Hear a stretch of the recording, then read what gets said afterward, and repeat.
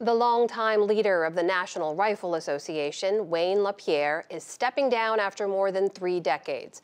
His announcement came ahead of a civil corruption trial brought by the New York Attorney General Letitia James, alleging fraud and mismanagement. James was seeking his removal as part of the case. For more on this and what it means for the future of the NRA, I spoke moments ago with Mike Spies, senior writer for The Trace, and I asked him why LaPierre is stepping down now. Well, we can only really speculate at the moment. He cited health reasons, but I've never heard of him having any health issues. It seems more likely that the trial's supposed to start on Monday and that it's not looking super great for the NRA. The organization's interestingly had several years to make this decision and probably would have saved it quite a bit of money had it made it at any point before now. We're talking to the tune of more than $100 million. But I suspect that the one thing the AG is seeking of significance at this stage, or was seeking of significance at this stage, was to remove Wayne LaPierre from power. So by taking that off the table, it could possibly be an offering of some kind. Tell us a little bit more about that corruption trial, though. What is it that Attorney General Letitia James is alleging that Wayne LaPierre did?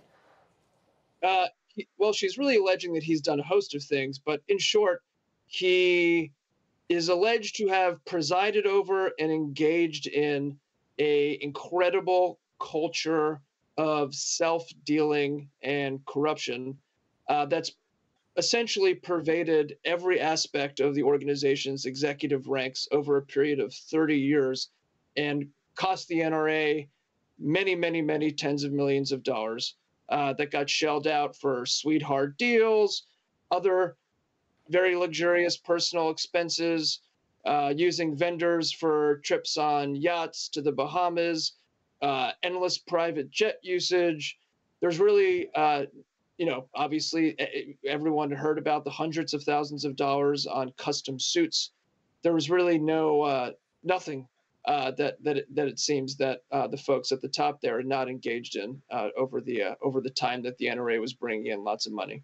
So, Mike, Wayne LaPierre is 74 years old. He's been at the helm for more than 3 decades and really, I think it's fair to say, transformed gun culture in America, including making it a major political force. This is the guy who, after the Sandy Hook shooting in which 20 children were killed, he said the only thing that stops a bad guy with a gun is a good guy with a gun. Does LaPierre stepping down change the influence that the NRA has had politically?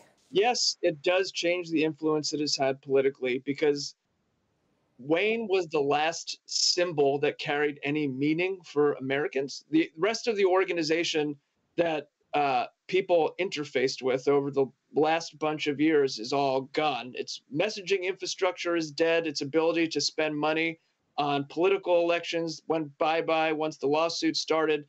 And so the last recognizable face was his, and he's gone now.